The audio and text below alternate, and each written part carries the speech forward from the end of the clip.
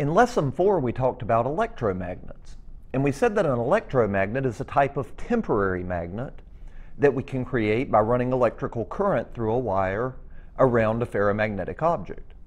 And today we're going to look at a really simple way that we can make a small electromagnet and use it to pick up paper clips or other small ferromagnetic objects. And in order to do this, we need a battery. I'm using a D battery, but really any battery just about will work for this. We need an iron nail, and we need some copper wire. And then we're also going to be using some paper clips just as our object that we're going to be picking up, or objects that we're going to be picking up with the electromagnet that we make. And I've got about 3 foot of bare copper wire here.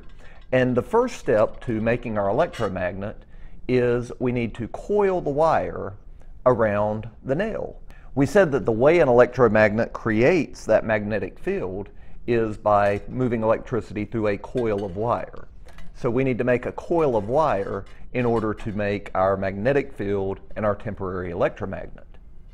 You can see as I coil this wire, it's very important to make sure that it's coiled tightly. We want to coil it tightly without overlapping it. So I'm just going to wrap it around the wire in a very tight coil. It's also important to leave a couple inches of wire at the end here. That's going to be the part that hooks to the battery. So we want to make sure that we have this extra wire at both ends of our coil. So I'm going to coil this, we'll take a look at what it looks like, and then we'll show you how to add the electricity to make our temporary electromagnet.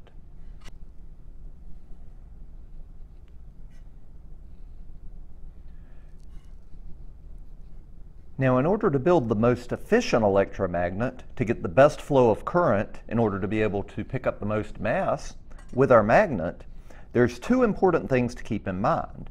The first is you want to make sure that your wire is coiled very tightly. So you notice right here I'm trying not to leave any gaps between the wire. I'm trying to get a nice, smooth, solid coil. But the second consideration, you don't want to cross over. If we start kind of crossing over our electromagnet like that, we're not going to get as effective of a magnet. We want one good solid coil of wire like we have here. And we're going to just continue to wrap this until we get down to about 2 inches of wire left at the end. Again, that's that excess that we're going to be using to hook up to the battery. So let's finish wrapping this and we'll take a look. Now at this point we've created our coil of wire and we've got about 2 to 3 inches of wire excess at the end of each coil. Again, we're going to hook that to the battery in just a minute.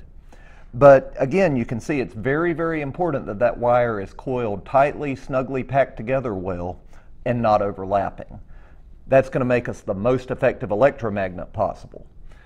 Now, in order to hook this up, we could use some tape or something to just attach it so we don't have to hold on to it. I'm just going to hold it here, and I'm going to take one end of the wire and place it against the positive end of the battery.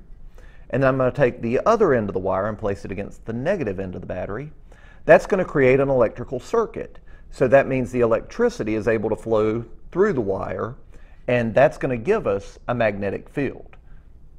Now I've spread out some paper clips here. I've got my electromagnet hooked up, ready to go.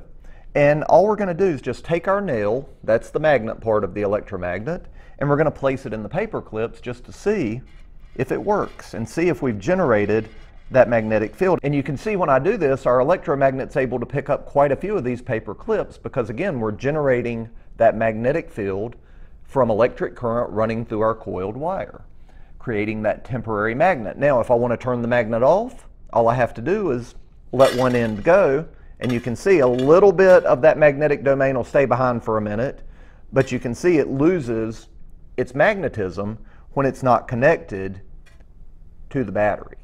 It has to have that on switch and off switch, that electrical current flowing in order to be a magnet. If we put the battery back on, now we have our magnetic domain again. Now we're able to pick up the paper clips. So that's really, we talked about it in the lesson, but that's the neat thing about an electromagnet, having that on and off switch. You know, it's fun to play around with the paper clips, but there's a lot of practical application to that too when we think of scrap yards, where we see these electromagnets being used to pick up hundreds and hundreds of pounds of scrap metal. We can pick it up, turn the switch on, but then when we're ready to release it, all we have to do is turn that switch off. If you were using a permanent magnet, you would have to pry it off and pull it loose, and it can be very difficult to separate objects from permanent magnets. Using a temporary magnet like an electromagnet, we're able to easily pick up and easily release objects. So that's a pretty neat little demonstration there of electricity, magnetism working together.